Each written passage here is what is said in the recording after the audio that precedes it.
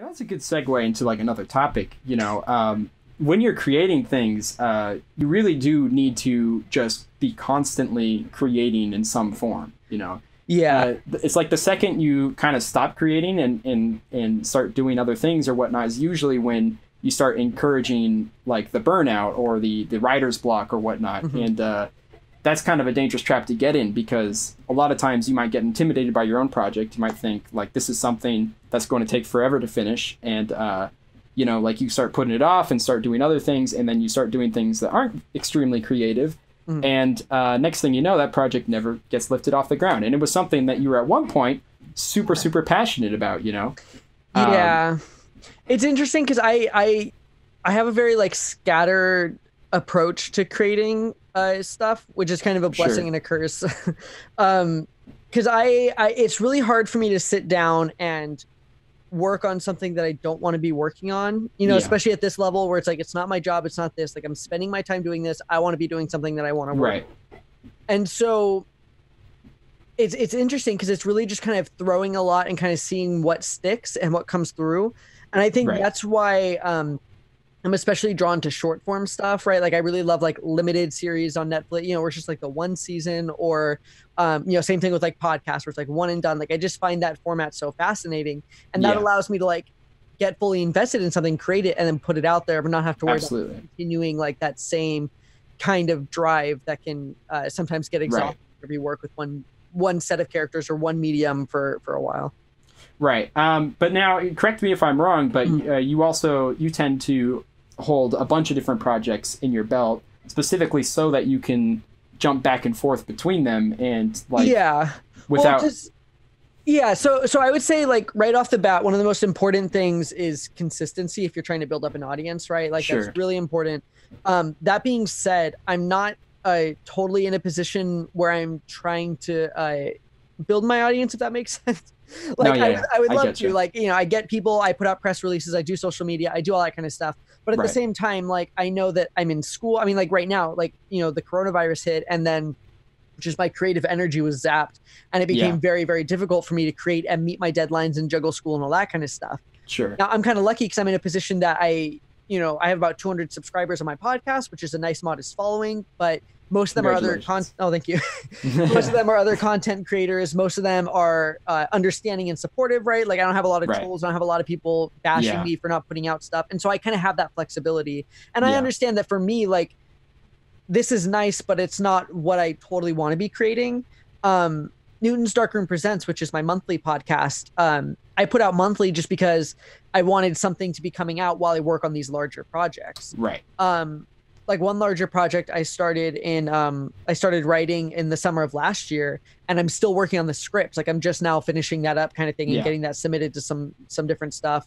And so it could just take a while, so that I used to kind of like keep people up. But I do have multiple projects. I can't do any of them regularly, any other ones. Like I kind of have the once a month, and it's really difficult. Sure. I've tried some other times, but it doesn't work as much. But I just put out things whenever I can to build up that audience, to build up my resume, right? Like if I'm putting out Cochlea, which is a nonfiction show, that's a very different beast than, Newton's Darkroom Presents, which is fiction. And that allows me to kind of dip my toes in these different areas. So that whenever I have the time and energy to sit down and really work with one like I am now, I kind of have that experience, know what I'm doing. I have a little bit of a following that I can, leverage for that initial listening, and then kind of go from there. So I'm more like treating it as a learning experience than like a job right now. But I also love it. I've been doing it for like 2 years now, so I could definitely see this evolving, especially as I get more established stuff set up into something that I think more like a career kind of thing.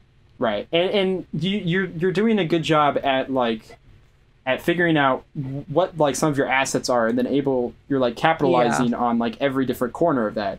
Like the podcast you just mentioned, what was it called again? The nonfiction Cochlea. That's about like specifically the art of sound, right? And audio reproduction. Yeah, because that's what I'm going to school for, audio engineering at Cal State Dominguez Hills. And so I was treating that as like a study guide kind of thing. So I'd have a test on MIDI coming up. I'd write the episode on MIDI. I would you know, have to research the episode, have to be able to explain it. I would say it, I would edit myself, so I'd hear myself saying it, you know, so I'm just exposed to it a lot of the way. And I did really well. And this semester, and then the other rule for that was I never wanted it to get in the way of school, which is a reason why that did not have a regular setting. And this semester is a great example where we had a professor who was on leave come back, and so kind of adjusting to that was iffy. And then of course, like, coronavirus and COVID and just all that other stuff. Like, it was just a weird semester from the get-go, and it hasn't gotten better for me. But because of that, I haven't released a new episode this year. And that's just because, like, I wanted to focus on the schooling and other things. Right. Well, and like, you know, there are things to obviously prioritize, you know. If you go completely guns blazing and just drop your entire, like, surroundings and even cut people out of your life and just go silent for hours and hours on end, just trying to, like, create things, you know, you're going to be adopting some unhealthy practices, basically. Well, and I think just along the line, like, I think overworking is a very, very dangerous thing. Definitely. I love working. Like, it's something that I have to be kind of hyper aware of. Otherwise, it's very easy for me to get into that mood and kind of, like you said, like, neglect friends and that kind of thing. Yeah. But and that's kind of a problem, because I'm a very ambitious person, right? Like, I have these big ideas. I might launch something. Like, I love just putting stuff out. One of my biggest tips is, like, just create, right? It's like, it doesn't matter if people listen, if you mess up, if you whatever, like, just create. You'll learn so much. Absolutely. People won't care. They'll grow up, they'll move on, right? Yeah.